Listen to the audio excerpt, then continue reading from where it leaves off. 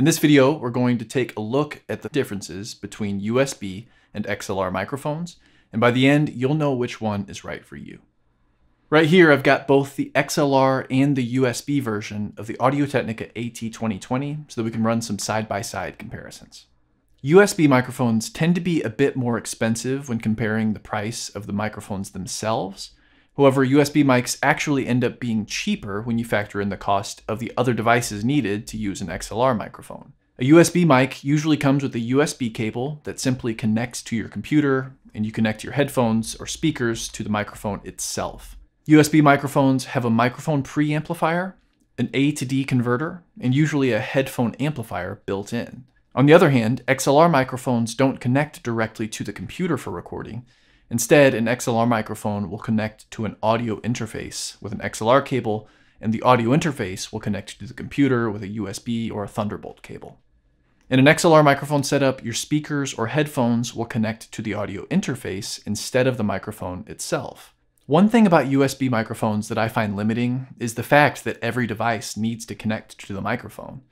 This is nice if you just need a mic for video calls or streaming because all the controls are right there on the microphone and you don't need to reach across your desk to adjust an audio interface. But for me, this is inconvenient because I'm using both a pair of speakers and a pair of headphones, so I would need to constantly swap the cables on the microphone to switch between them. My audio interface has line level outputs for powered speakers on the back and a headphone output on the front with an output volume knob for each of them. If you always plan to use your microphone in close proximity to your computer, a USB mic is fine. USB 2.0 is limited to cable lengths of 5 meters or less. That's about 16.5 feet. Whereas an XLR cable can travel hundreds of feet with no problems. And that means you can place the interface near your computer and record microphones anywhere in your room, or anywhere in your house for that matter.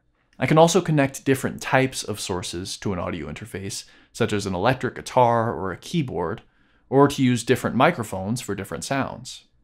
An XLR microphone and a USB interface are much more flexible compared to a USB microphone. If you want to record music, chances are you'll want to record multiple inputs at the same time. The USB microphone is all you need to record one source at a time, like your voice or an acoustic guitar or a guitar amplifier. But if you want to record your voice and guitar at the same time, you'll need an audio interface with at least 2 inputs. So if you ever think you'll want to record a guest on your podcast, or record yourself singing and playing guitar, or record your band, you'll probably want to invest in an audio interface and XLR microphone so that you can expand down the road. A multi-channel audio interface can record each input source to a separate track, which gives you more control over each signal when mixing and editing.